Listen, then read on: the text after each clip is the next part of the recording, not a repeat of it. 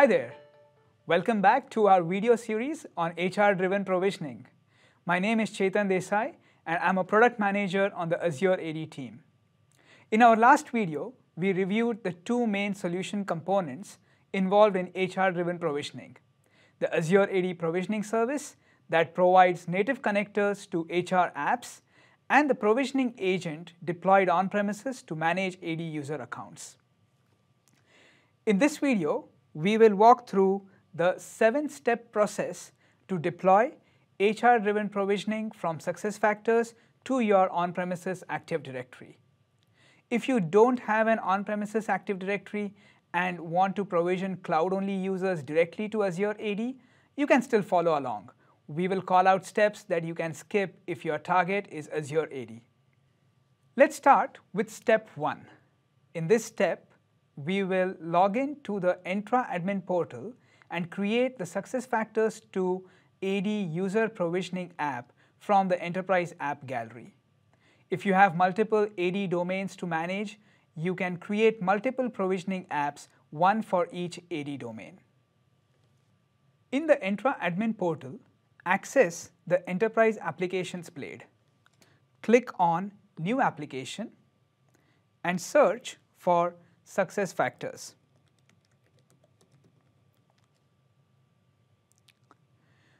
You will see 3 different applications that support provisioning capability: the SuccessFactors writeback app, the SuccessFactors to Azure AD user provisioning app, and the SuccessFactors to Active Directory user provisioning app.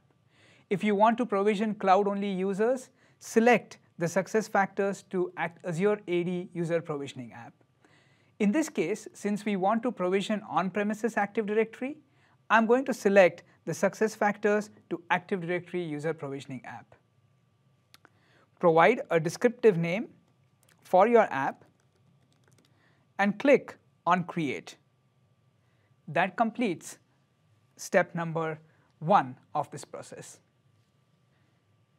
Going to step 2.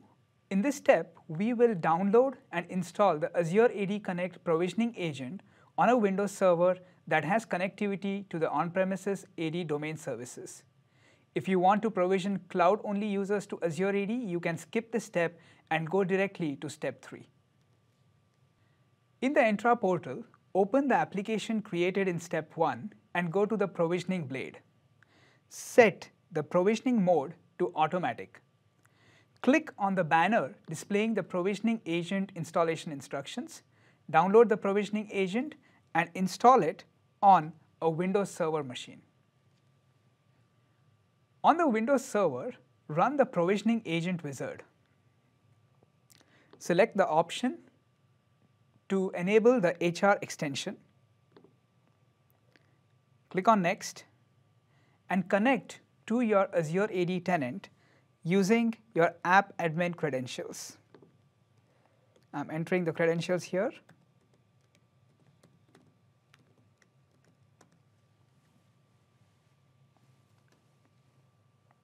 I just confirmed the multi-factor authentication on my phone. And now we will register the Active Directory domains with our Azure AD tenant.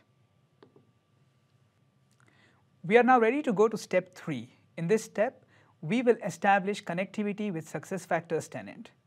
The Azure AD SuccessFactors connector uses the SuccessFactors OData API to fetch worker data. Engage your SuccessFactors admin to create an account with role-based permissions to access worker data. For specific configuration steps, refer to AKMS/SuccessFactors. Now that we have completed the connectivity prerequisites, let's go back to the Entra portal. Open the application provisioning blade and enter the following connectivity details in the admin credentials section. The SuccessFactors service account username, password, the tenant URL, and the Active Directory domain that you'd like to manage using this app. The AD domain dropdown shows all domains registered using the provisioning agent wizard. Click on Test Connection to ensure connectivity to both AD and SuccessFactors. We are now at step 4. In this step, we will configure scoping rules, which is a mechanism to restrict the provisioning to a select group of users. This is helpful when you are initially testing the integration or if you want to perform phased production rollout by department, country, or region. A related best practice that we recommend is setting the skip out of scope deletions flag, which you can set using the link shown here. Now let's go back to the Entra portal and expand the attribute mappings section and click on provision SuccessFactors users. The source object scope is by default set to all users. You can edit it to add your own scoping filters. In this case, I have set it to process users belonging to the shared services department. Further, under target object actions, you can constrain what actions the provisioning app can perform in your Active Directory domain. Having set the scoping rules, we can now go to step 5, where we will configure the attribute mappings that determine how SuccessFactors attribute values flow into your Active Directory. The provisioning app ships with a default set of mappings. Based on how you handle pre-hire processing, conversions, and terminations in SuccessFactors, you can customize the attribute mappings. Refer to our SuccessFactors integration guide for more details on customizations. Now let's look at the attribute mapping section in our provisioning app.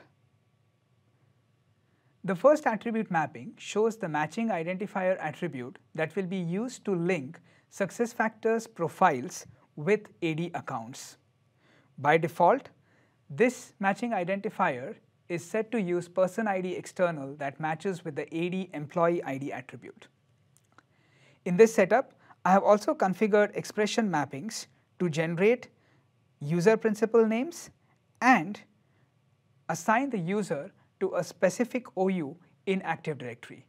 To add new mappings, you can click on the Add New Mapping link. We are now ready to go to step 6, where we will test the provisioning flow from SuccessFactors to AD. We recommend using provision on demand capability to test the flow individually for a few users.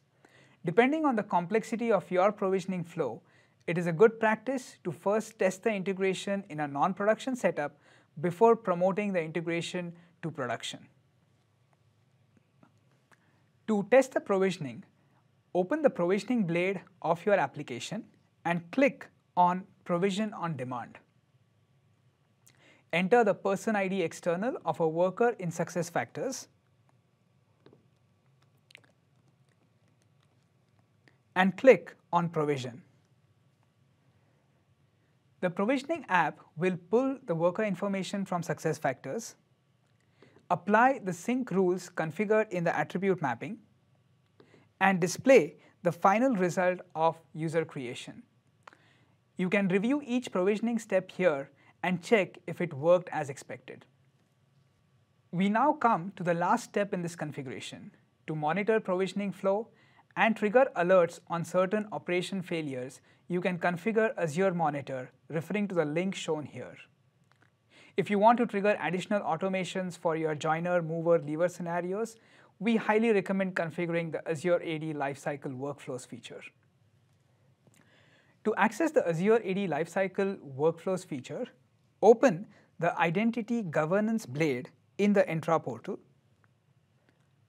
and click on Lifecycle Workflows.